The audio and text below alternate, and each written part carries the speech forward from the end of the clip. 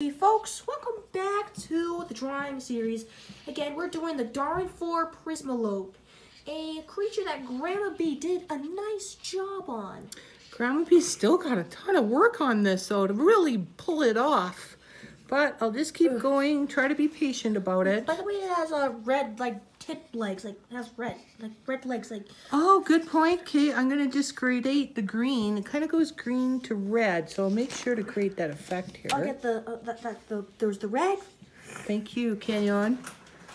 Appreciate your support. Here we go. So this is, what do we got here? 3 legs, folks. Did anybody else notice that? Yep, 3 legs. Okay, then we got this, continue on with the red down to the bottom. Very interesting. Oh my gosh, thank goodness these aren't dried out. We can get some very good effects going on here. Actually, good. Blending it together is kind of cool. Okay. Don't forget the lids on them. We've got, oh, I'm bad with the lids, by the way. Okay, is that guy, here we go. Make some, yep, there's a lot of work to be done. Would you like to add in anything else, Kenyon? What else do you know about this creature? Well, apparently,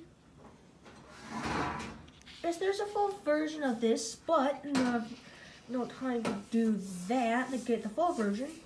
Well, there's nothing that much to it than just, well, the way the mouth thing is blue in color, so.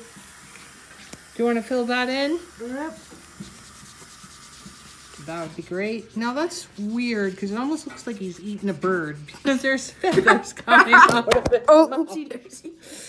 It's like literally, it does look like it has feathers in his mouth. So here we go. Sorry, just dropped the camera for a moment.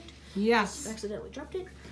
Okay. Well, regardless of filling this in, I think the basic form is there.